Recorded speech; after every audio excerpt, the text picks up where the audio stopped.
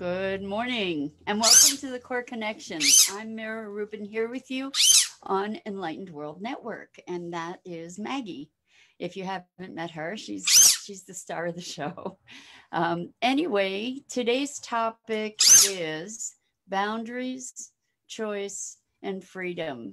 And we sort of touched on this yesterday, but I think it's a fascinating topic and worthy of discussion. So before we dig into that, let's take a minute or two to get started. Let's take a deep breath in through your nose and hold it.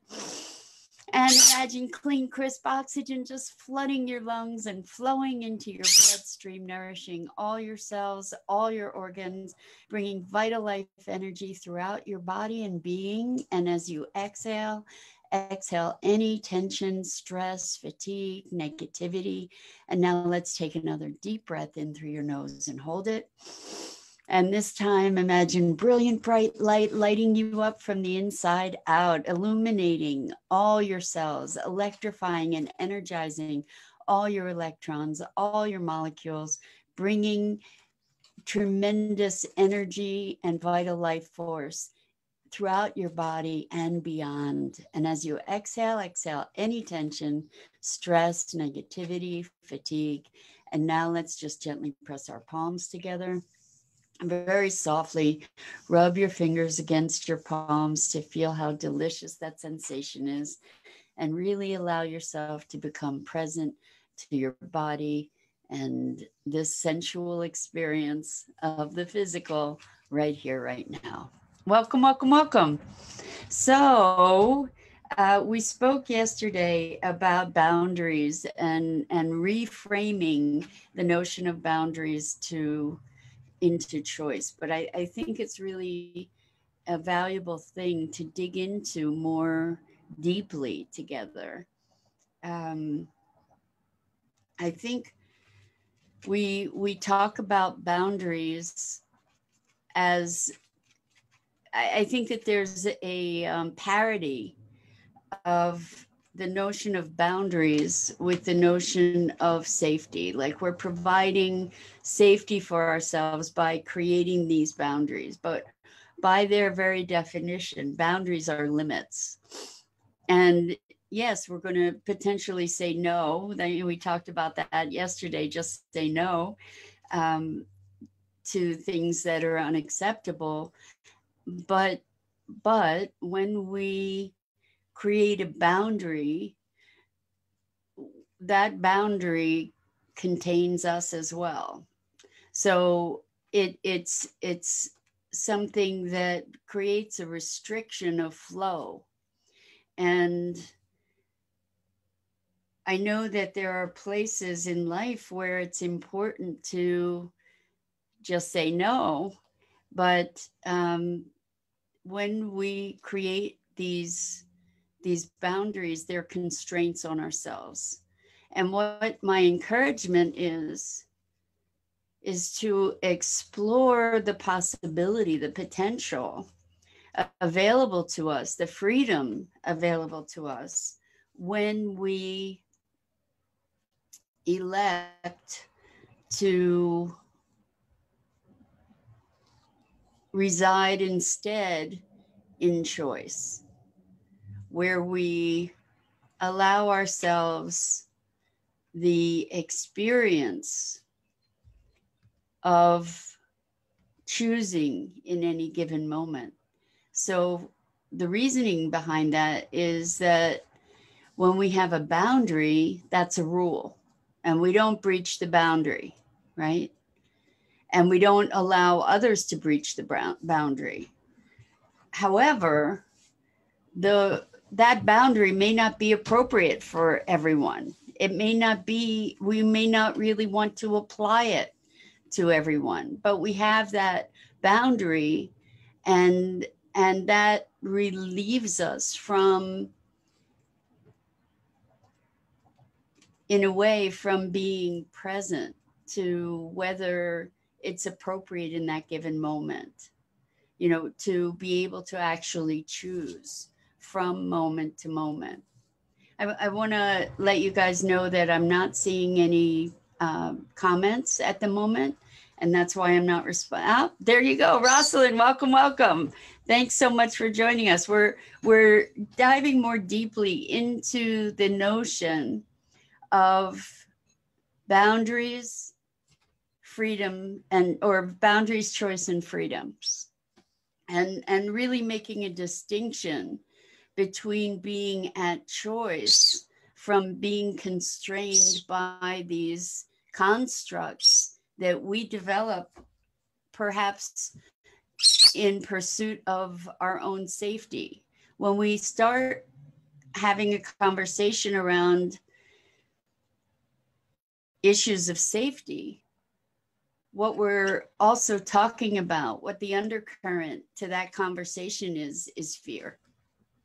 And I think that boundaries, especially, think of the language around it. We defend our boundaries, and that's fending off the world, right? Fending off experience, versus choosing in any given moment to say no, to say this is not acceptable, or I'm not gonna tolerate this behavior.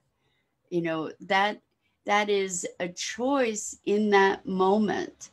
And I really see how in certain ways it's possible that this idea of boundaries is something that ends up backfiring on us to keep us bound in certain patterns of thought and behavior, versus being at choice from a place of presence in the given moment. Because once you set a boundary, then the whole idea is to defend the boundary, right? It's not typically a fluid thing, right? If it were a fluid thing, we wouldn't set the boundary. So essentially, I'm making a rule, and then I'm patrolling to make sure that rule isn't breached or broken. And that becomes not only a rule for others that we try to enforce, but it becomes a rule for ourselves. And so, for instance, to set a boundary and say, nobody's going to treat me that way. Well, so here we've had these conversations about how we have the ability to shift our perception such that what may have previously been perceived as an attack on us and as a personal attack, we can shift our perception to recognize that I'm whole, I'm complete, I'm not attacked. And that person may be lashing out because of whatever's going on with them, that it really doesn't have anything to do with me. So I don't have to receive it as an attack.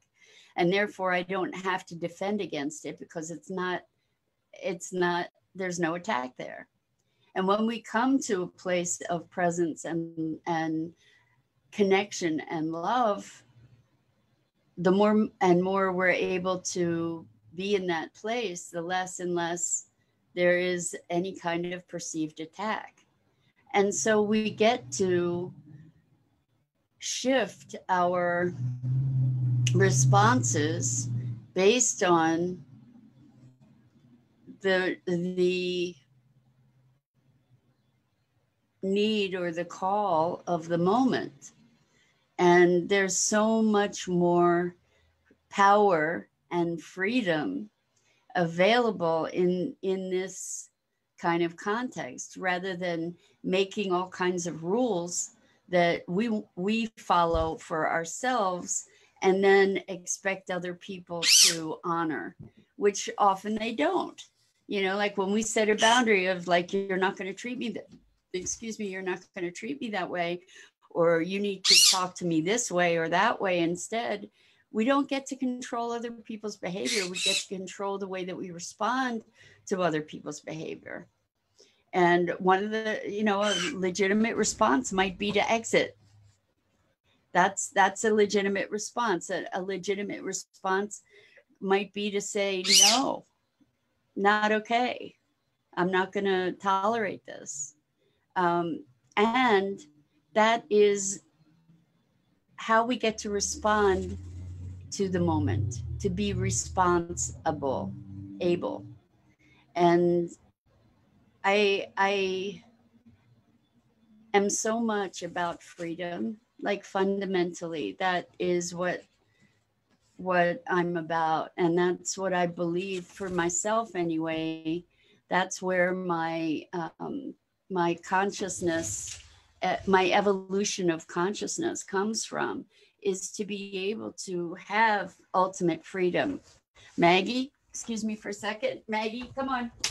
This is the pearl of having a bird with us, is that sometimes she acts unruly and we have to contain her. Like, right, I could set as many boundaries as I want with Maggie. It's not going to make any difference, right? I get to choose in the moment how best to respond. Come here, Meg. Come here. Come say hi to everybody. Come on. Here she is. There's a little terror. Oops. She's definitely got her own agenda. Anyway, so dialogue with me about this notion, because I know we spoke about it yesterday, but I think that this is something that is transformative at its very core. And I think that it goes very deep into the way that we operate culturally as well. And so part of it is that we talked about conventions and how there are so many things about the way society operates that we just accept without even looking, that we just follow along unconsciously. And it's this notion of rules and boundaries and being present. Like, there are a lot of rules that we follow that are really crazy. There are lots of policies and agreements that we just take for granted that are really, really destructive at the very least, and potentially devastating beyond that. And so what I'm advocating is presence and our own authority to choose, and recognize, obviously, that in those choices there are consequences. I'm not talking about being irresponsible. I am talking about sovereignty, and I am talking about the requirement for transformation is presence, is awareness, is consciousness. Like, not just going along as a lemming, that to follow the precedent or follow the common belief. We get to wake up. We get to wake up and be alert and be aware. We spoke last week, I think it was last week, about what are we pretending not to know. And so as we dissolve the boundaries, it can be scary, right? It can be scary if we have this whole big universe to transit together, right? It can be scary without some limits. And so we manufacture these limits for ourselves, and then we forget that we manufactured the limits, and we start believing that they're real. And there are times for sure when manufactured limits are support us in our growth, support us in our expansion. Welcome, welcome, John. So good to have you joining us. We're talking about boundaries, choice, and freedom. And so, yes, there are times when we place limits on ourselves that support us. However, the challenge is that we then become so acclimated to these limits that we forget that we created them. We forget that they're just manufactured constructs, that they're not real. And we allow ourselves to abdicate choice in preference to these limits. And if you can see this dynamic, you can recognize it as a form of insanity, right? It's like I remember as a kid, step on a crack, break your mother's back. I don't know if that's around anymore, but it was like crazy when I was a kid, walking on the sidewalk and avoiding the cracks in the sidewalk because I didn't want to do harm to my mother. You know, like it's like this crazy rule. It started as a game probably, and then, you know, becomes something more of a belief, and then a fear, and then a limit and a constraint, and it can be crazy making. Welcome, welcome, Karen from Australia. How awesome to have you here with us. That's awesome.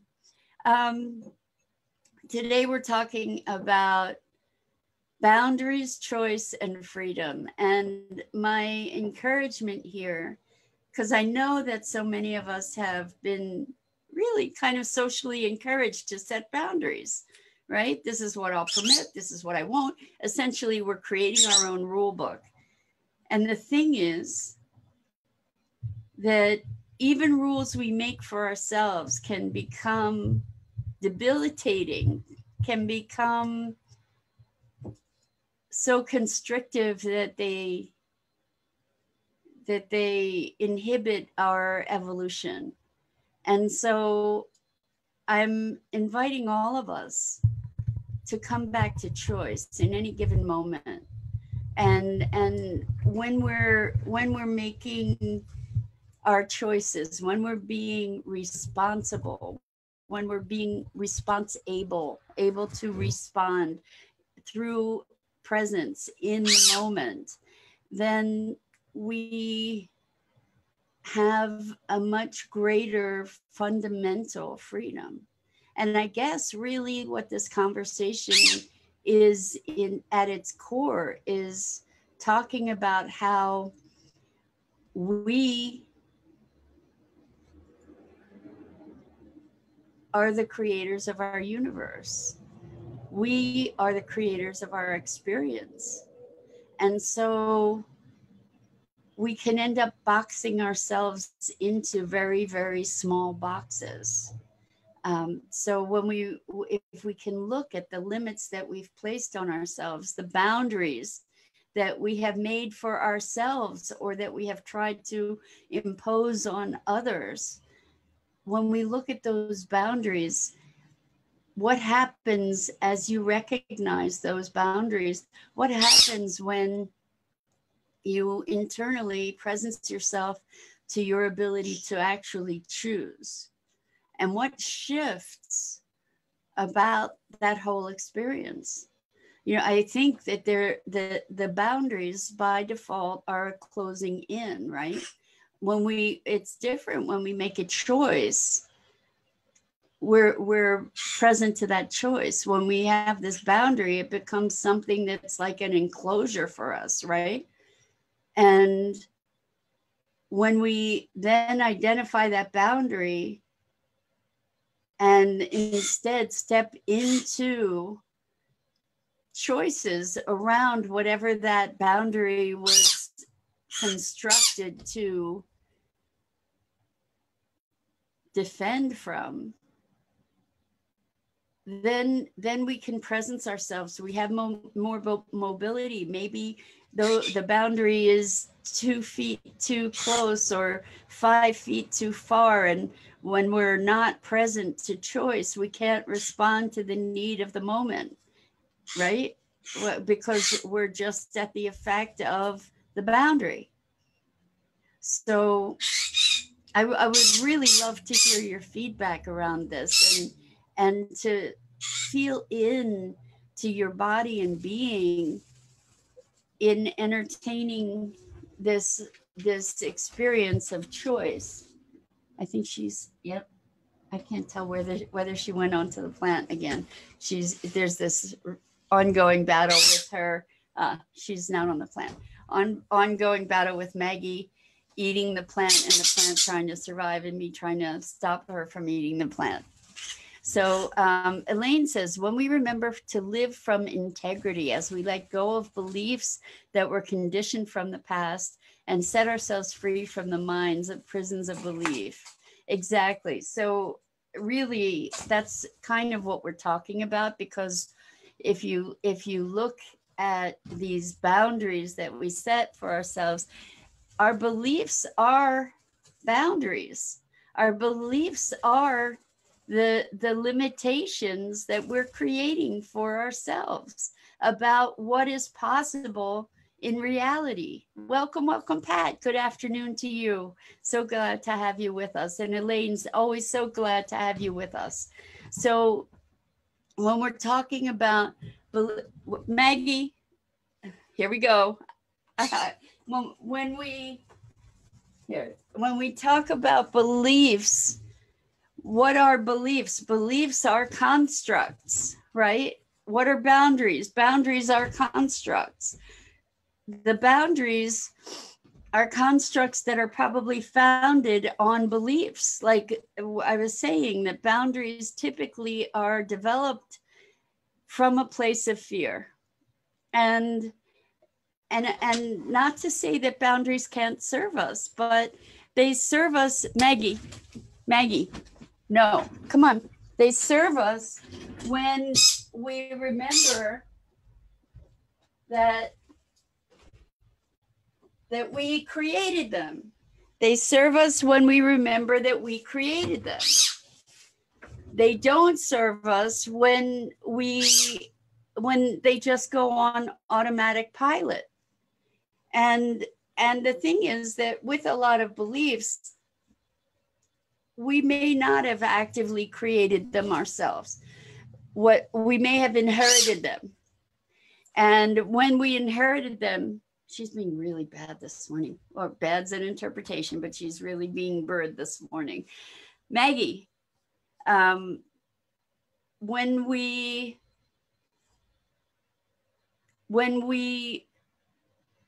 are at the effect of our beliefs, when we don't recognize the operating system, we do have the ability to step back and really see the operating system. That's something that at least we believe we're unique in as human beings, that we have the ability to be self-aware. And I don't know if we are the only creatures that are capable of that, but we like to believe we are, right?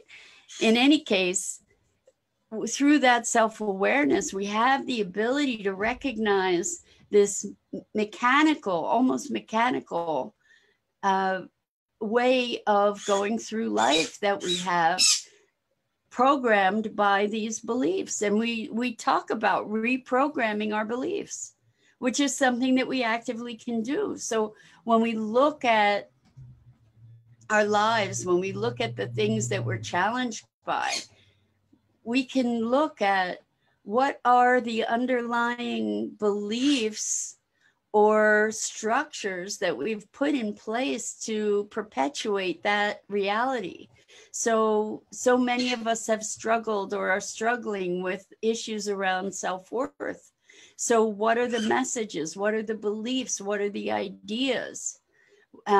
If I have issues around self-worth and somebody is telling me that I'm worthless, then, and I put up a boundary, say, I may say, listen, you don't get to talk to me that way. I'm not going to put myself present to that. Because why? Because I'm threatened by them saying things that attack my self-worth. That's part of it. I mean, it can be just unpleasant, and who wants that kind of unpleasantness? I mean, we have that opportunity to make those choices as well. But part of it is that when they're telling me that I'm unworthy, part of me believes it, and therefore I feel like I need to defend against it, right? And so what we get to see is that in our reactivity is giving us a clue as to what the underlying foundational beliefs are or limits are. And we get to address that, like, what a crazy belief. How is that belief serving me, that I'm unworthy? I get to torture myself through life with that belief. What if and that's sort of a boundary. You know, my boundary is I'm unworthy, and therefore I don't get to experience all these wonderful, amazing things. That's a boundary. It's separating me from possibility, right? I'm wondering, does this make sense to you? That what we get to do is to come back consciously to choice.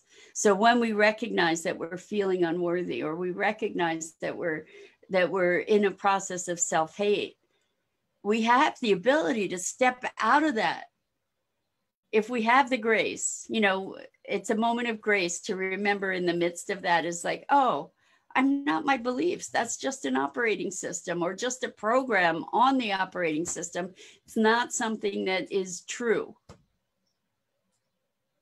And when we have the ability to step back from that and recognize it's not that it's true, it's just a construct, we can maybe say, well, what would I prefer? To be at choice instead of honoring that construct as an absolute. And I believe that by challenging these constructs, that's the path to awakening, because as the constructs fall away, what opens up is possibility and presence. And so please tell me, I'm wanting to hear from you about these boundaries. What is your experience as you just feel into, oh, I actually have choice. I actually can presence myself to saying, that's actually not, I don't have to believe that's true. That it's all a construct. And when we can recognize it's all a construct, then we don't, even though we've had all this programming, we can recognize that it's like we're marionettes where our strings have been just being pulled. And we get to step back from that and rewire the strings if we choose to. And I don't mean to oversimplify it. I'm not, I finding those strings is sometimes quite a challenge, you know, because we're so admired in this, in having received the projections of others' ideas, and that's formed our own beliefs. And we just sort of bought into it because when we were little, we were not filtering out. We didn't have the capacity to filter what was real or what wasn't real. Welcome, welcome, Josie. Great to have you here. So we're about to wrap up, but we've been talking about boundaries, choice, and freedom. And I just, or boundaries, freedom, and choice. And I'm all about freedom. And those of us, you know, especially from Enlightened World Network, we're looking to wake up. We're looking to be present. We're looking to be the creators of our lives. And so this is where it comes from, is to take back our sovereignty, to take back our ability to choose, to recognize not only do we get to choose what boundaries we set ongoingly, like to say it's not like it's a thing that's there, it's a thing that I've set up and I can move it around any way I want whenever I want. That's a really important thing. And people live within rules. We live in agreements, right? And sometimes those agreements get broken, and then we get to either renegotiate those agreements or end the relationship, but this is about choice. We don't have to end the relationship because an agreement was broken. We get to choose again, because we get to choose whether that boundary is still appropriate. And that actually, Rosalind, you spoke to that yesterday when you were talking about leaving your boyfriend because he didn't want to get married, and then you came back because you were exploring relationship more deeply. So what you did was you shifted the boundary. You actually came to a place of choice, which is really where we are most empowered. And so Elaine says, for me, all my programs were set in place before I came into this body to dissolve, to know myself as love, or the one true self beyond belief, into knowing the truth within, as a beautiful process of enlightenment. So, Elaine, if I'm interpreting what you're saying properly, you're saying that all the things that you were here to dissolve on your path to awakening were set before you came into this body. I see people evolving into, like, in the house, in the family, that is a really powerful place where we get a lot of our programming.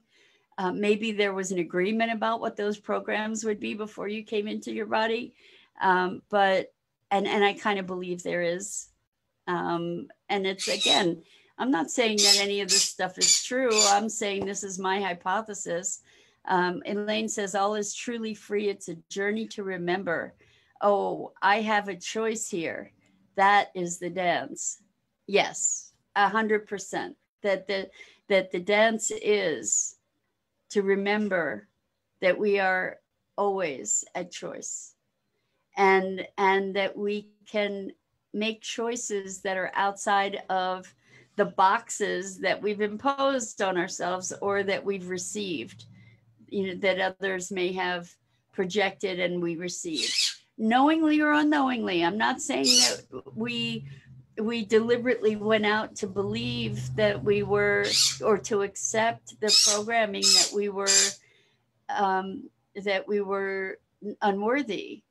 That happened and was absorbed without our ability to filter it, most likely from the time we were very young. And then, as Elaine says, 100%, what we get to do in our evolution is to